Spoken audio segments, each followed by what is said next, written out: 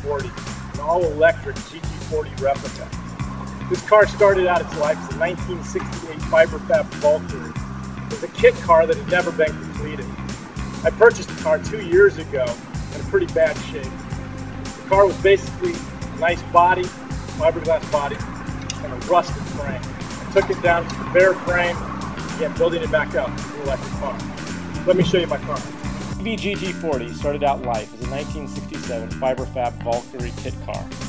The car body style was based on the 1967 Ford GT40 and used a simple ladder frame, Corvair 4-speed transaxle, and Corvair front suspension. Simple, lightweight, and mid-engine design with tilt-up back for easy access to the batteries.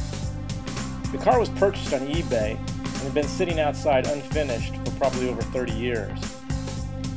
It was stripped down to the bare frame and rebuilt from the ground up.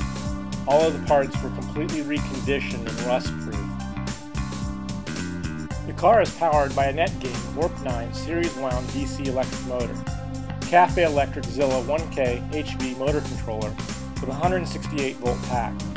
The Zilla motor controller is wired to a Linux Ubuntu powered computer in the dash, which has been programmed to display the RPM, pack voltage, pack amps, motor voltage, motor amps, and the amount of amp hours used.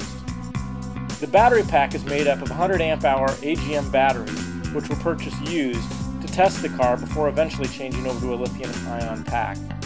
The current pack weighs in and around 1,200 pounds.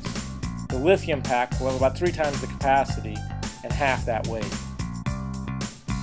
The motor is connected directly to the 4-speed transaxle without the need for a clutch.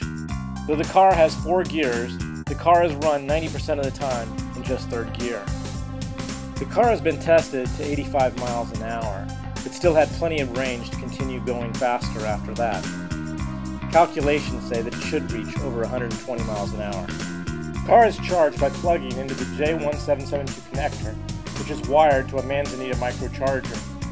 The connector is wired to make the needed communications connections that are required by the new public charging stations, which are being put in.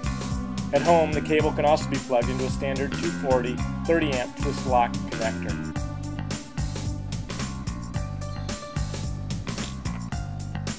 For the complete story and lots more pictures of the car and the build process, visit evmania.com.